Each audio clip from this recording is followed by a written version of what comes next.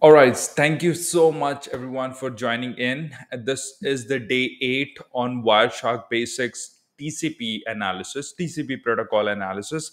First of all, I must say thank you so much, everyone, for participating in this challenge. You made the entire challenge a fabulous event. Okay. So let's take quick minute and let me show you what exactly this challenge is all about.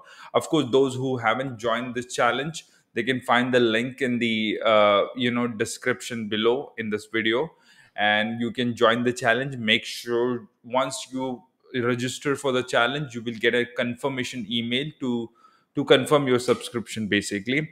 Make sure you check your promotion tab, or maybe in some case your junk email as well, and make sure you pull it and move it to your main email body, your primary inbox, so that you don't miss any future email. Okay, the first email would be about Discord server, so you can access the Discord server. And once you come here, you have to first introduce yourself in the introduce yourself section, and then you can go to day 1, where under the pin message you will find the first message. This consists of step by step guide about what to do in this task, and then you can take a snapshot of the output, which will be mentioned in the task itself. Don't worry, you can take a snapshot and share across in this channel, just like everyone have done it already. Okay, so I believe it's gonna be fun for you and you will definitely enjoy. Let's talk about the Wireshark protocol and TCP protocol analysis.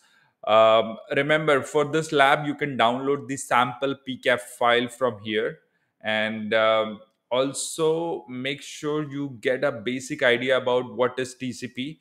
Just to give you a context, TCP is basically, let me do this.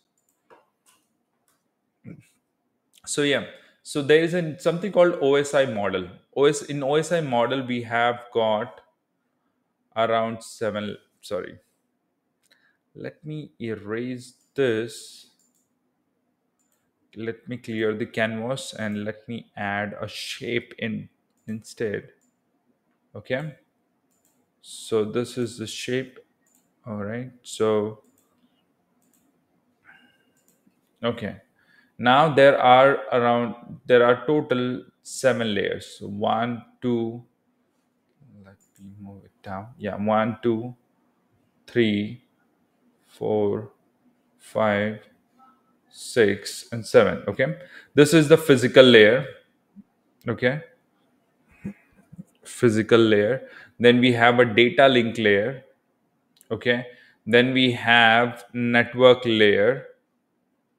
Okay, we are talking about the OSI model, remember. Okay, then we have transport layer. Then we have session layer, presentation layer, and then finally we have application layer basically. TCP and UDP both works on transport layer. Okay, the job of TCP and UDP is to make sure we have a socket to socket communication from one machine, IP address plus port number. So TCP and UDP both works on IP plus port. Every machine talks on the internet can have around 65,535 port. Okay, and each port represent a specific service. Okay, so similarly we have different port. If a computer is running http service, web service, it might use port 80. For https it will be using 443.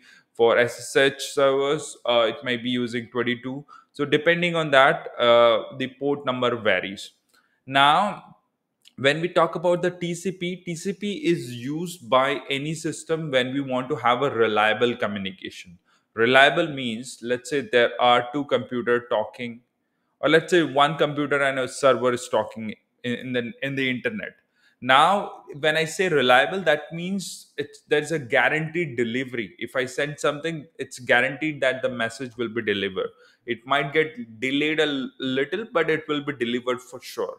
So this happened because whenever you send something from one system to another in internet using TCP, you get an acknowledgement. Okay, you get an acknowledgement. This assures that the message was delivered. But if you don't get the acknowledgement, it will keep sending the retransmission of the same packet, assuming that it might have dropped. Maybe the acknowledgement got dropped, or maybe the system might not have received that. So there is a retransmission method. Other than this, there are TCP is a connection oriented message, current connection oriented protocol. Basically, it means it follows it before sending the actual data. It actually sends, it establishes the session, and this establishment is done by three-way handshake. TCP three-way handshake, where um, let me pull it up. Yeah, so what happened in here is this is my system and this is a server. Okay, so first my computer will send a TCP packet with SYN flag set. Okay, in TCP packet, the header, basically there is a option called, there are multiple flags in the TCP. Each flag represent the state, a specific message. So if the TCP header with SYN flag is sent, which means synchronization, basically it means that I want to talk to you. Maybe it's a google.com, let's say it's a google.com server, right? So this means when the computer sends the SYN flag, that means I want to talk to you. The Google server acknowledge this packet. It says okay, and at the same time it also adds its own SYN flag saying that okay, I'm also ready to talk to you. So, and finally the computer will send the acknowledgement for the SYN flag. So every SYN need to be acknowledged, right? So this SYNAC and ACK completes the three-way handshake, and this is the connection oriented method. After this, the actual data can be transmitted, right? After this, the actual data can be transmitted between both server and the client. Similarly, there is a fin message as well. If you want to terminate the session or terminate the entire conversation, your machine will send the fin, which is finish. Then it will acknowledge it and also add its own fin flag. Finally, it will send the acknowledgement. So there's a way to establish the session, there's a way to terminate the session. Okay, that's why it is reliable. That's why whenever you want to have one-to-one communication, you use TCP. Okay, it's not that we never use UDP. UDP is bad.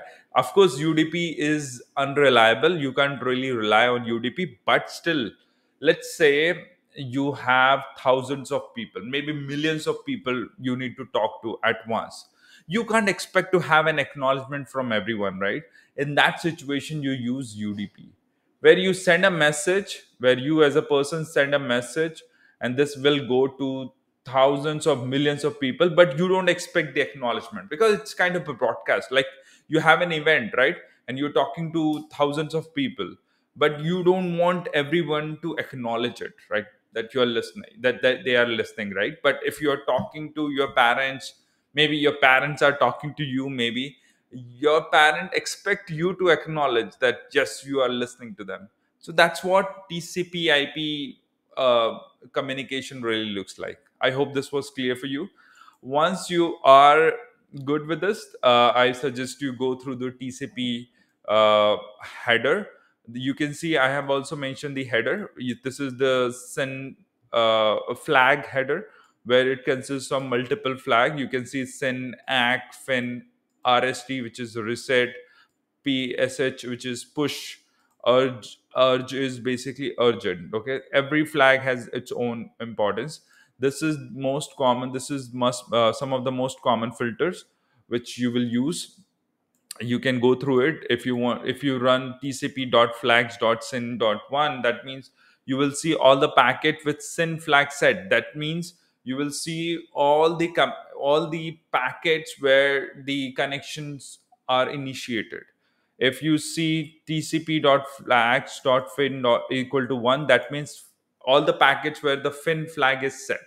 So this is how you can, see all the packets on the Wireshark. And then once you are done with this, once you learn with this, you have to submit the snapshot of this command. So these are some of the snapshots that I required you to take after showing me all the TCP packet, after showing all the SYN packets or FIN packet and everything. I hope this would be fun for you. You will definitely learn something.